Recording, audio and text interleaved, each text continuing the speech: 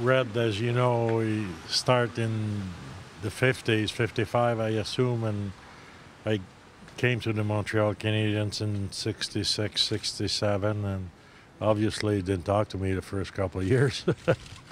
He never wanted to talk to a rookie, but get to, he became, very close person to me. He was a friend, and traveled with us. And then when I became general manager, I got him his Chivas Regal back on the press box.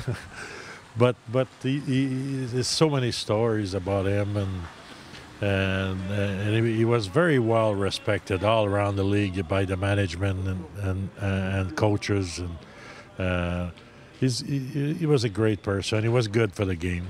In the 50, the reporters were traveling with the team, and they were getting meal money, and Montreal covered the expenses of all the reporters in those days, and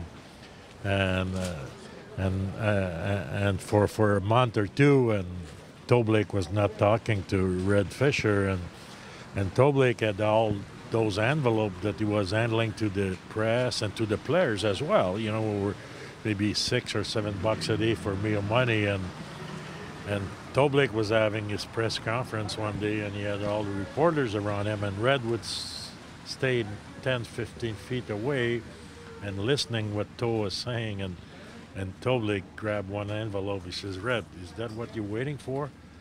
And starting from that day, Red went back to the office. He says, "If you don't pay my own way, I won't travel with the team anymore."